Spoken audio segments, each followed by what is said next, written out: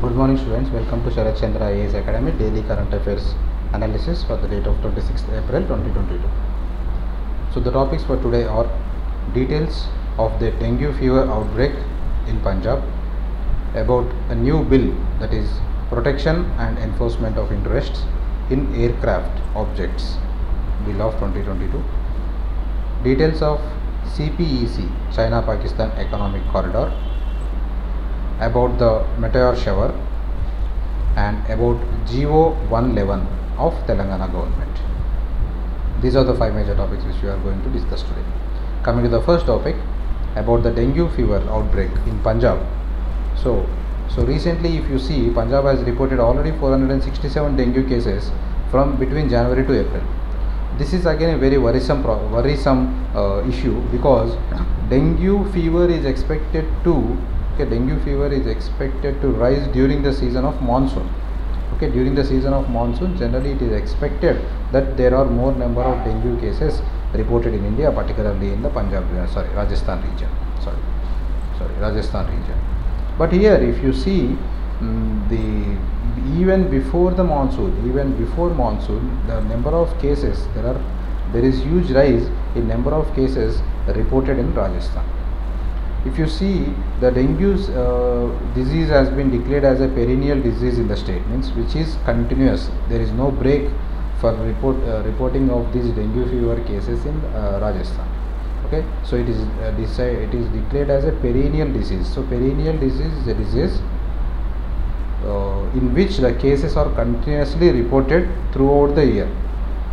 So that's why they say that it is a worrisome aspect, because even before monsoon and at the same time it is perennial, throughout the year cases are being reported. If you see about these dengue fever, what is the primary cause of the dengue fever? Is a mosquito bite. So the mosquito called as Aedes aegypti mosquitoes spread the dengue illness even in the winter and rainy seasons.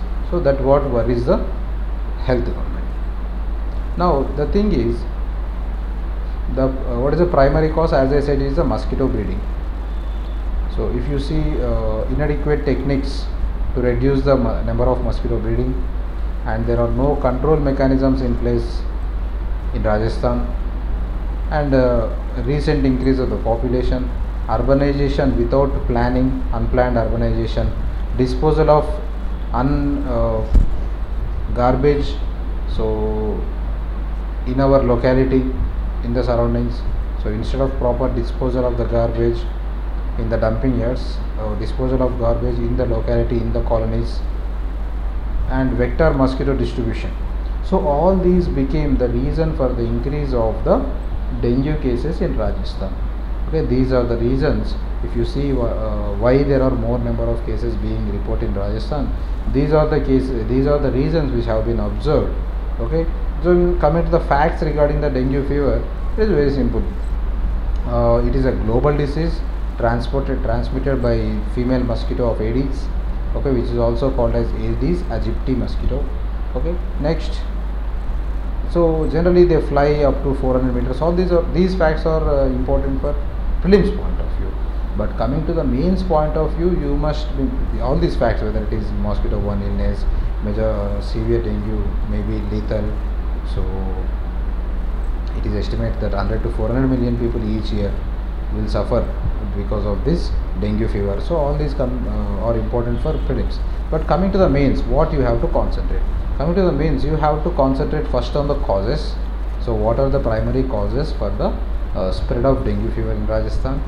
And at the same time, you must be in a position to give suggestions. If suppose if the question demands to give suggestions for the betterment of the health facilities in Rajasthan, you must be in a position to provide the enough number of suggestions, right? So this is a topic about the health. So you must be prepared, means whatever the health related questions, you can use this data while writing the health related answers. And coming next topic of the day is about the draft bill. Draft bill means this means how a model bill has been prepared. So draft bill means a model bill has been prepared and kept for public to review. So we as a public can read this draft bill and suggest whatever the changes you want. Okay, so this is now out for the public for suggestions and opinions. So you can read the draft protection and enforcement of interest in aircraft objects, and you can suggest, and whatever the changes you can suggest, and the government will take those suggestions into consideration, right? So once the draft protection is kept for the public and it will be taken by the parliament, then once the bill is passed, it will become the active. Next, what is the context? As I said, so we means everyone were being asked to provide some feedback on the proposed legislation regarding the aircraft objects. Okay, I'll explain you what are the main points in this particular bill. So then you can, if you want, you can give some feedback. So this bill has been prepared by Ministry of Civil Aviation. Okay, what are the highlights of the bill? Very important point. Single point is nothing but, generally if suppose you are an aircraft business, you are doing an aircraft business and you want flights to do the business, so you may get the flights on lease, you may get the flights on rent. Okay, you may buy the flight, but as it is more costlier to buy the flights, generally companies will take the flights on rent or lease, then they will run the business. So that's how, means basing upon the demand, the number of flights can be increased through leasing or renting. So that's how most of the aircraft business is going on.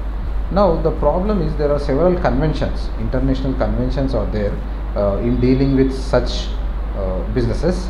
But however, even though India signed these conventions way back in 2001, 2008, before almost 10-15 years back, we don't have a legal framework satisfying those conventions. If you see the conventions earlier, there are these conventions like Cape Town Convention on International Mobile Equipment Interest. So this convention we have signed it, India has signed it. Okay, but we don't have a strong legal background, legal background in India to support this convention. So if you see the Cape Town Convention, it is an international treaty aimed at making the transfer of movable property easy. That means transfer of flight from foreign company to Indian company. It will be easier if we follow this convention, how to make it easier and all. So 83 nations have signed and ratified this. But however, even though we ratified, we did not have a strong support of any law, any legal framework in dealing with such things.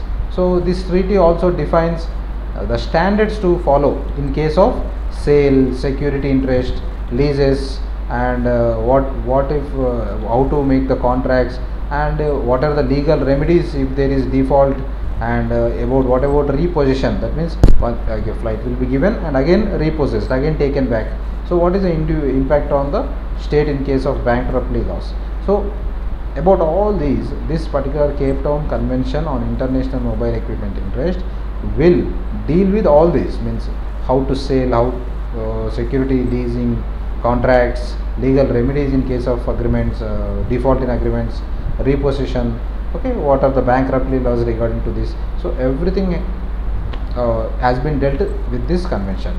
So India has also signed and ratified this convention. Now moving on to now what we have done. So this is passing of this draft bill which I am talking about is a step towards the Cape Town Convention, is a step towards the Cape Town Convention. Now coming back, so if you see, even though we signed the Cape Town Convention, some of the laws in India are creating obstacles.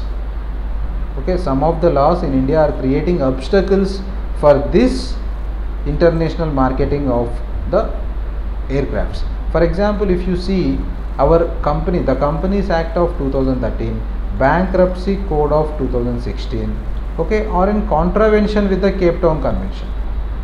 Okay, Insolvency and Bankruptcy Code or Companies Act of 2010 are in contravention. They are not, many of the provisions of these two laws are in opposition or in contravention with the Cape Town Convention and proposal. So this is creating obstacles, this is creating hindrances and this is not encouraging much of the aircraft business or aircraft dealing between foreigners and Indian aircraft businessmen. So if you see the coming to the highlights of the bill now, so as you understood that there was a convention, international convention dealing with such things. Even though India signed it, we don't have a legal framework to support it. So this particular law which I am talking about now, that is the protection and enforcement of interest in the aircraft objects, this particular law is providing some legal framework regarding that convention, okay, regarding this convention of Cape Town. Right, Cape Town is the capital city of South Africa.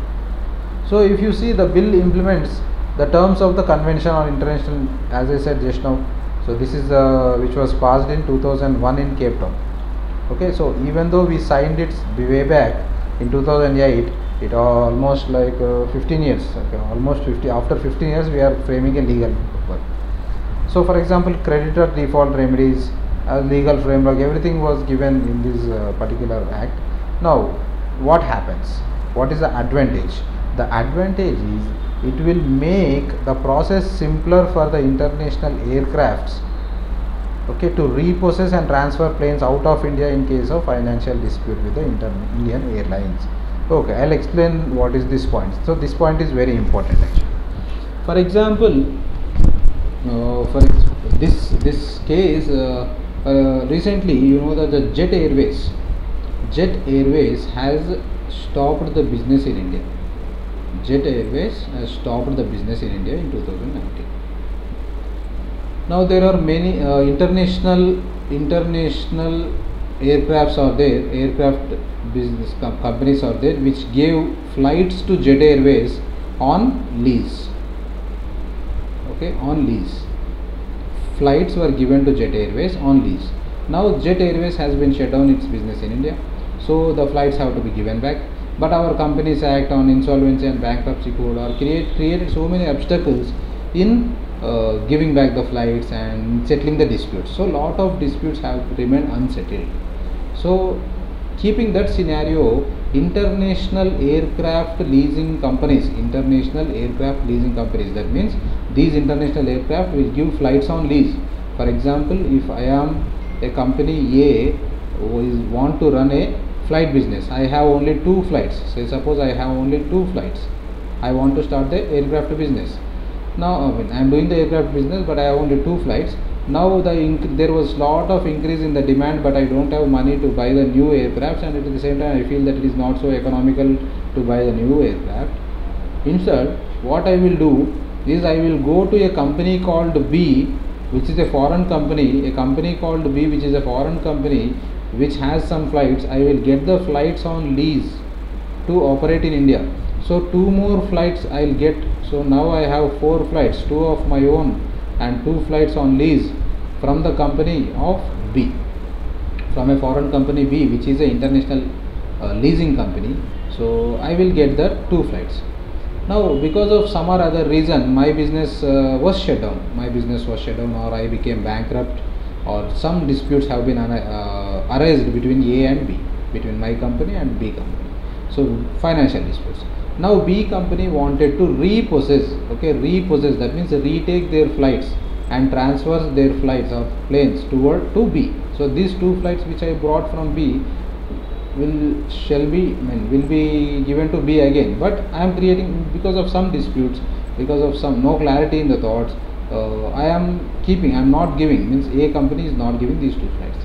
Now, and at the same time, Companies Act of 2013, Insolvency and Bankruptcy Code is also not allowing the B to take these 2 flights out of India in case of the financial dispute with the Indian airline. So A is the Indian airline, B is a foreign airline. So the dispute was there. So B is unable to take these 2 flights. So this is the legal framework as of now. Now the problem is like this. If when I started this company A and have 2 flights, and as the demand increases, I want 2 more flights. When I go to B and asking 2 more flights, B is not showing interest to give flights to Indian companies. I hope you understood the point. The B company that is foreign company, foreign aircraft leasing companies are not showing interest to give planes to Indian Airlines. Why? Because the legal framework in India is not so easy. The repossession of the flights in case of financial dispute is very difficult. That's why B company is not giving the airline flights on hire to the Indian Airlines.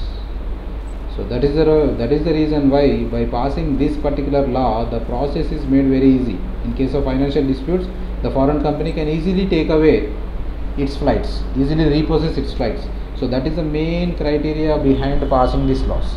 So the proposed law allows for the repossession of the aviation object, whether it is flight or whatever, its sale or lease, or the collection of money in case of dispute, okay, from its use, and deregistration. It is means the process is made very simpler now. So that's the reason it is expected this law, after passing of this law,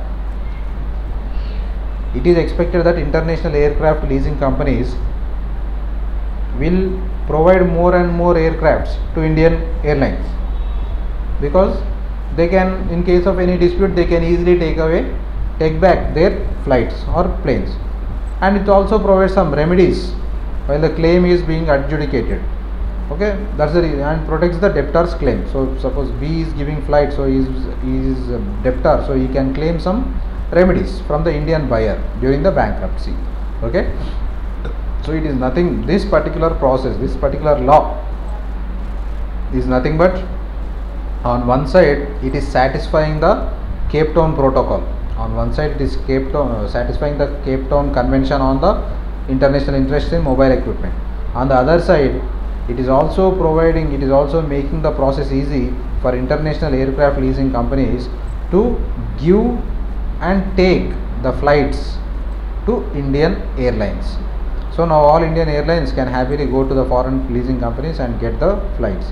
So foreign companies can also give the they are expected to give the flights, because the process is being made simpler to take back their flights in case of financial disputes, right?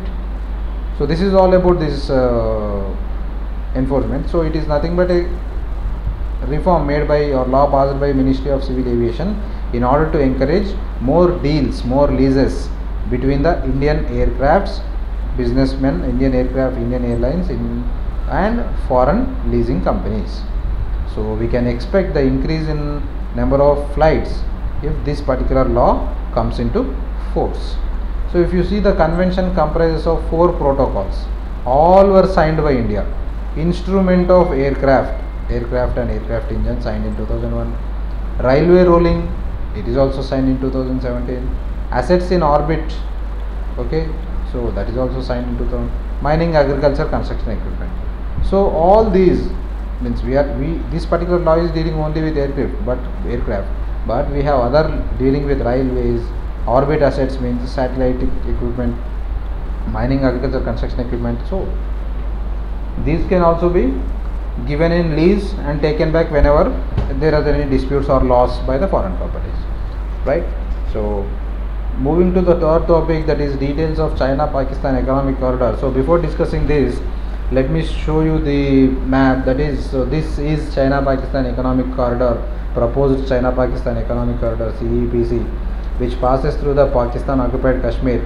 So from China, okay, from China it passes through the POK region, Gilgit-Baltistan region, and enters into Pakistan. So throughout the Pakistan, it is this some belt, as a part of Belt and Road Initiative. China is sponsoring so many road networks, rail networks and pipelines to connect with the Gwadar seaport, Gwadar seaport as well as Karachi seaport. So this is obviously worrisome to India. So we will see what are the background behind this particular CPC. So if you see, the thing is, Pakistan new administration, you know that after the Imran Khan, so the new government has been established in Pakistan. This new government has dissolved the CPEC. It discontinued the CPEC authority. It dissolved the CPEC authority, saying that it is a redundant organization. Okay, redundant organization that wasted the resources, that squandered the resources, hindered the construction and ambitious regional. So they say that it is an ambitious project. They agree that this is an ambitious regional connectivity project, but this particular authority, CPEC authority, is not working at the level, not working up to the level, not, it is squandering the resources and it is hindering the project unnecessarily. That's why they say, Pakistan is saying that CPEC authority is a redundant organization, so we are dissolving the CPEC authority. It is not that they are disconnecting the relations with China or discontinuing the CPEC. It's only they are dissolving the CPEC authority, saying that this particular authority is not working properly, not working up to the expected levels. Okay, but however, let us see the background. CPEC authority was established in 2019 by an ordinance in Pakistan. So to speed up the whatever the projects or operations within the CPSP, all the road networks, rail networks, pipeline networks have been proposed as a part of CPEC. So the CPEC authority is expected to speed up the process. But it is said by the Pakistan that instead of speeding up the process, the CPEC authority is acting as a hindrance. Means it itself became an obstacle for the continuation of the projects. So it is actually authority is expected to find some new growth drivers and new potential has to be exploited and speed up the process, but Pakistan is blaming that CPEC authority failed in doing such things. So the acronym of CPEC is Comprehensive Plan for Environmental Control Authority. Comprehensive Plan for Environmental Control Authority. So China Pakistan so this CPEC, which is China Pakistan Economic Corridor, is in general CPEC, whereas this CPEC authority whereas in this CPEC authority, the CPEC is meaning of CPEC is Comprehensive Plan for Environmental Control. So the CPEC started operations in 2015. So as a part of linking, as a part of Belt and Road Initiative. This was a very big initiative started by President Xi Jinping to increase the influence of China. Okay, to increase the influence of China in Asia, South Asia. Okay, so worldwide links with Beijing. So with infrastructure projects, for example, there was a 3,000 kilometer CPEC is made up of highways, railroads, pipelines, proposed agreement between China and Pakistan. So it also aims to link with Gwadar with China's Xinjiang region. Okay, northwest province of Xinjiang, with a network of railroad, everything. So that's what I showed here. So the Gwadar airport has been linked with the Xinjiang province of the China. Okay, through this project. So the project would be financed heavily, means China will provide loans to Pakistan. Loans are provided to Pakistan, and with these loans, the Belt and Road Initiative, many roads, many railway projects will be constructed. So linking the Chinese area with the Gwadar airport. So as China does not have a direct link to the Indian Ocean, it is trying a lot to get the direct link with the Indian Ocean through Myanmar, Pakistan. Okay, so it wanted to dominate to some extent in the Indian Ocean. So what is the concern of India? The concern of India is, first of all, it is progressing through POK. Why? Because POK is a Pakistan occupied Kashmir. So according to the agreement of accession, instrument of accession, according to the instrument of accession signed by Maharaja of Kashmir with Indian government, Maharaja Hari Singh with the Indian government, POK is part of India.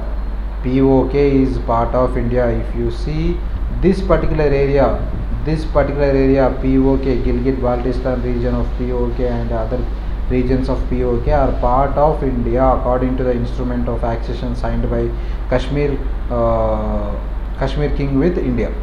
So it belongs to Indian territory according to the India.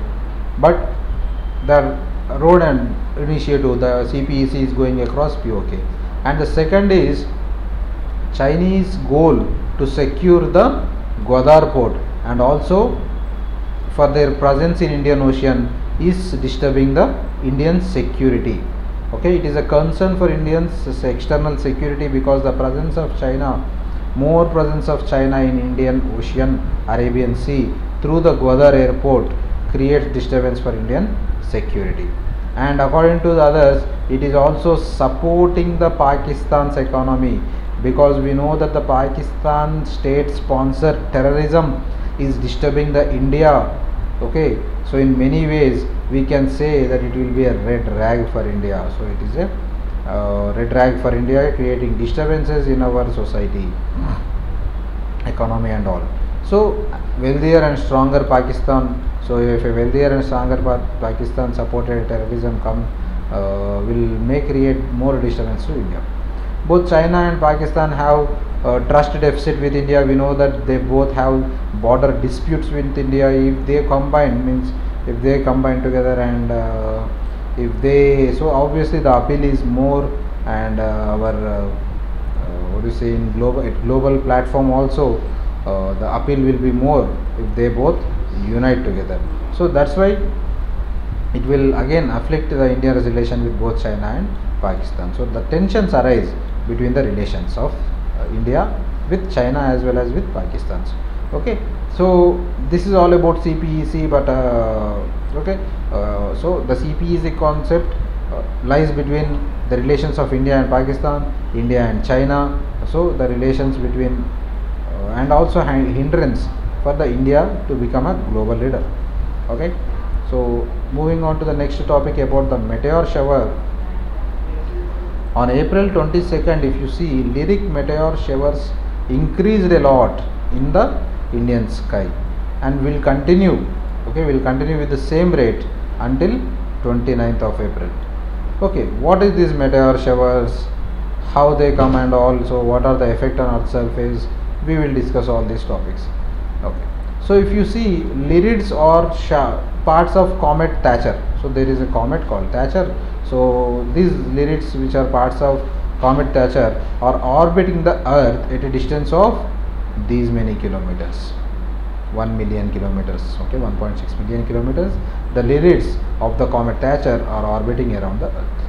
So in 45 years, the comet Thatcher, which is now moving away from the sun, will begin its trek back to sun. Okay, in 45 years, that is going this in future comet Thatcher, which is moving away from the sun, will again move towards the sun. Okay, now it is moving away from the sun. After 45 years, it will move towards the sun. So if you see the storm versus shower, means what is the difference and all. Generally, for every 30 years, there is a shower. Shower means rapid, means hundreds and thousands of the meteors will fall onto the Earth's surface, onto the Earth's atmosphere. Sorry. So every year meteors can be seen. Every hour meteors can be seen. Hundreds and thousands. This happens for every 33 years. It happened in 2002. It happened in 1966. So many hundreds to thousands of meteors will come into the Earth's atmosphere. Okay. Every hour there are at least 1,000 meteors. Thousands of meteors come onto the Earth's atmosphere. Okay, so that was Leonid's tower. Okay, if you see Leo, it is a Leo. Leo is a we know that in our astrology also we use the concept of Leo. So as a part, Leonid is part of the Leo star network. Okay, Leo network. That's why it is named as Leonid. So what are these meteor showers? So some comets will discharge the rock and ice particles into the atmosphere, into our atmosphere, as they orbit the sun. They generate. So these rock and ice particles are known as meteors. Okay, meteor showers occurs when Earth passes through the debris left by these comets. So the comets may leave the debris somewhere in the space like this. So these debris are left over. If suppose the Earth's orbit passes through these debris, then we may experience the meteor shower. Okay, if you see what is the difference between asteroid, comet, meteoroid, meteor, meteoroid, then the concepts are like this. So now this may clear the confusion in you regarding the usage of these terms. First of all, asteroid is a stony body revolving around the sun. generally small and inactive, known as this asteroid. So asteroid is nothing but a small stone body revolving around the sun, so it is a part of solar system. It is small and inactive. Okay, so what about the comet? A comet on the other side is a small, but it is an active object whose whose ice can evaporate in the sunlight, producing dust and gas in the environment. Rare occasions, dust or gas tail also. So a comet, the difference between asteroid and a comet is asteroid is inactive, whereas comet is active. That means it is providing more, evaporating the sunlight, producing dust. It's it is changing the gas environment to some extent. So that's why comet is active, asteroid is inactive. So if you join these two, that means asteroid, comet. Okay, comet plus roid, met plus roid becomes the meteoroid. So it is nothing but a small comet or asteroid, both. It can be a comet or asteroid that orbits around the sun. Okay, meteoroids is a common word for both comet and asteroid. Common word for both comet and asteroid is meteoroid. Okay, so coming to what is meteor. What is meteor and what is meteoroid? A meteor is nothing but a light phenomena that occurs when the meteoroid, okay, meteor is nothing but a light phenomena occurs when any meteoroid penetrates into the Earth's atmosphere. You know that we have the ionosphere. If this is Earth, we have ionosphere. So you know that the atmosphere consists of troposphere, stratosphere, mesosphere, exosphere. So in exosphere we have ionosphere. Okay, so this exosphere is protecting Earth from such meteor attacks. So the meteor, whatever the size of the meteor, when entering into Earth, this ionosphere will create, our charges will be there, rapid collisions will be there with the charges, so creates lot of heat energy. That's the reason why all the meteors will break down within the exosphere. They may not reach the Earth's atmosphere. Okay, so there are very few which reaches the Earth atmosphere, but the size is also very less. Okay, so during this journey of the meteoroid into the Earth's atmosphere, it appears a light phenomenon. Appears like a burning ball. It will move towards Earth's surface with a great speed. So it appears like a shooting star. So that's why meteor is also known as shooting star. So where it shows a light phenomena when it enters into the Earth's atmosphere. And finally, meteoroid. Sorry, the spelling is small mistake. Here it is meteoroid. Meteoroid is a meteoroid only, but that survives the voyage, that survives this journey through the Earth's atmosphere and lands on the surface. That means if a meteor enters, first of all it is meteoroid. Okay, it is a meteoroid. Once it is entered into the Earth's atmosphere, so imagine that this is a meteoroid.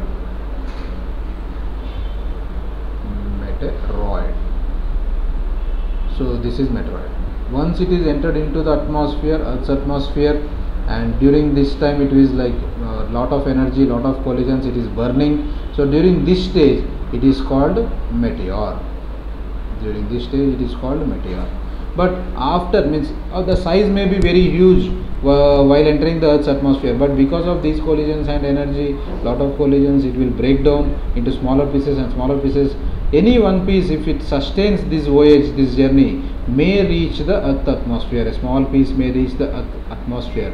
This small piece which reached the Earth atmosphere is called meteoroid. So that's the difference between meteoroid, meteor and meteorite. So the same material, different stages. Out of Earth's atmosphere it is called meteoroid. During the journey in the atmosphere it is called meteor. Once it reaches the surface it is called meteorite. But almost 99% of the meteoroids will not reach the Earth's surface. It will break down and become pieces and they will become part and parcel of our atmosphere. So they may not reach the stage of meteoroid. Okay. This is all about the meteoroids. So I hope you got complete clarity on what is meant by asteroid, comet, meteoroid, meteor and meteorite. So those were the differences. So don't get frequently confused about these concepts. And the final topic of the day is about GO, Government Order 111. This particular topic is about the Telangana government, Telangana state.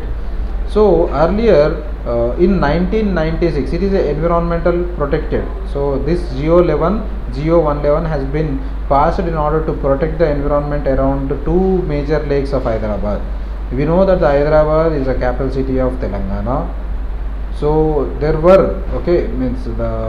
are two lakes in Hyderabad, Usman Sagar and Himayat Sagar lakes. There are two lakes in Hyderabad.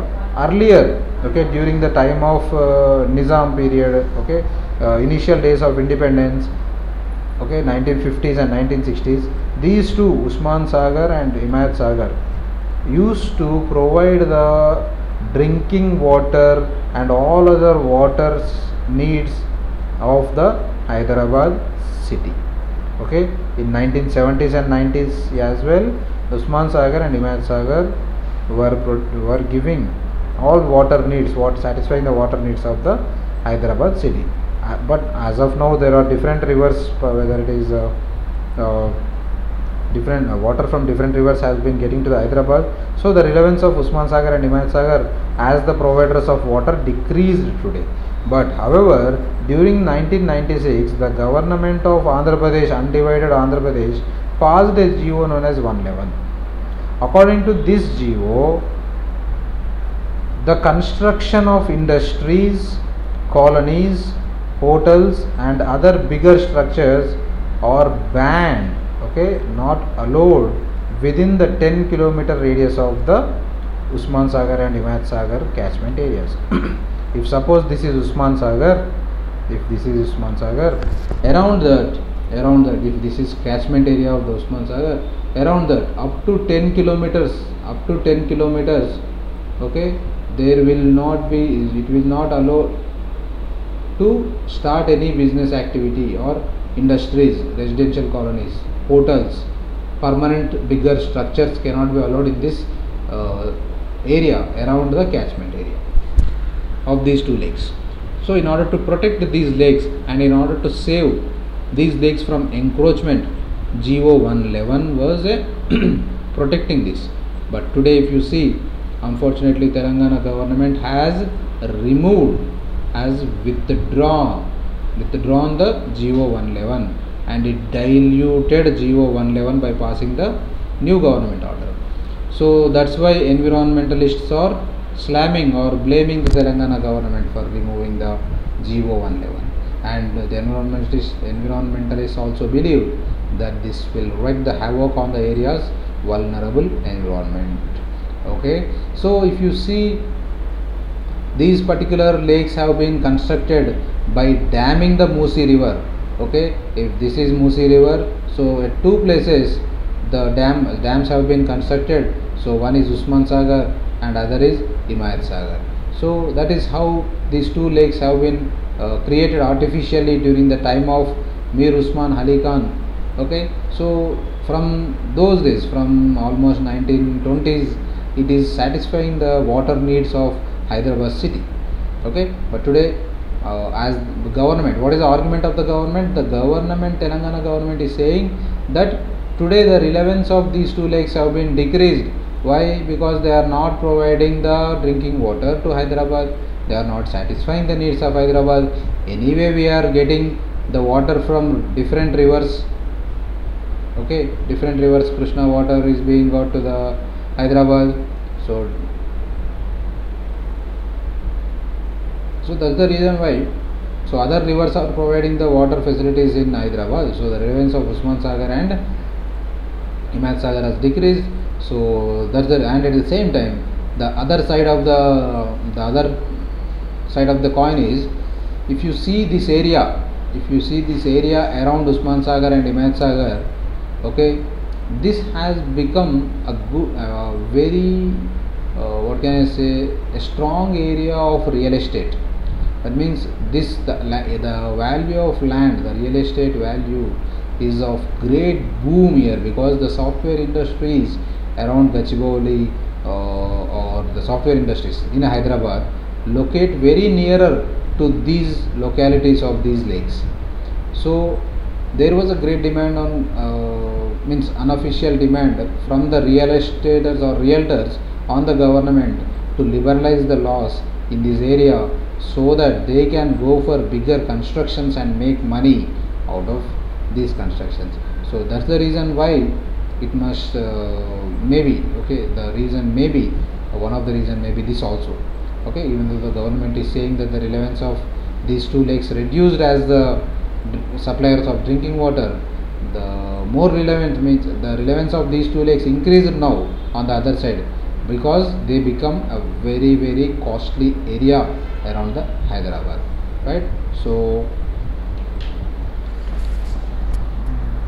keeping this in mind, we must encourage such laws. So government GO 111, so the scrapping of GO 111 is against the environmental interests of the country. So that's the reason why environmentalists are slamming the Telangana government for doing so. This is all for today. Thank you.